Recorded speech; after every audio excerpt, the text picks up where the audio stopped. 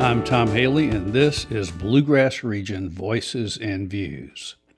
I'm spotlighting the Keeneland Track Kitchen. Imagine you live in Lexington or anywhere in central Kentucky and you have friends or family visiting from out of town. Instead of preparing breakfast for them at home, you want to get out around the bluegrass and experience our culture. Finding a great locally owned restaurant is easy. We have plenty of those. But what if you could combine the breakfast experience with a beautiful, famous place to tour without moving your car? You've probably been to Keeneland during racing season, and you have it on your list of places you'd like your guests to experience. But maybe it's not racing season. That's good. Here's why. You can have breakfast at Keeneland and maybe even with some jockeys and trainers, and then see the track and horses, and all for under $10 per person.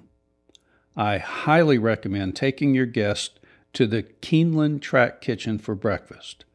I'm often surprised by how many locals don't know about this place. I went there last Saturday and had the breakfast special and coffee for $8.50 plus tip. I chose bacon, scrambled eggs, a biscuit with gravy, and spiced apples. Next time, I'll add a side of grits for $1. This is a cafeteria for the jockeys, trainers, and other people who work at the track to have breakfast and lunch during their workday.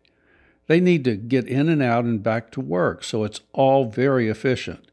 It's not a slow-moving, made-to-order, white tablecloth place. Thank goodness. This is a place I can go and wear my cargo pants and keep my hat on and feel at home. And it's not a hole in the wall. They have their own nice building with parking and restrooms and large windows. I did a quick count, and I think they can easily seat about 110 people. After breakfast, we'll walk up Old Clubhouse Lane through the barn area to the racetrack. If we get lucky, some horses will be exercising.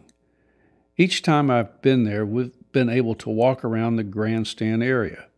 I don't know if that's always open. If it's not, someone from security will probably let you know. If you want to have a complete experience, you could take one of the guided tours of Keeneland and then have lunch. Information is on the Keeneland website. To find the Track Kitchen, drive into the main entrance off Versailles Road. This is Keeneland Boulevard. They have large green signs that direct you to all the venues. Follow the directions to the Track Kitchen.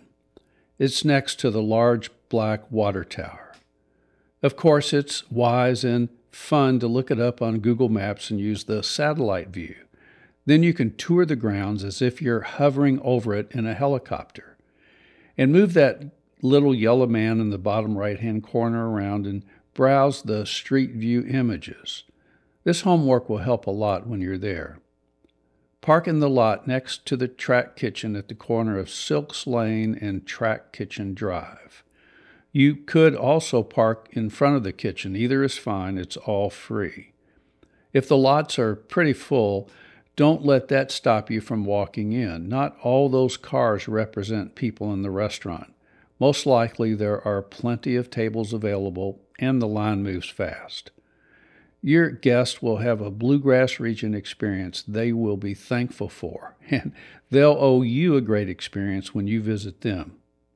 Thanks for listening, and let's get out around the bluegrass.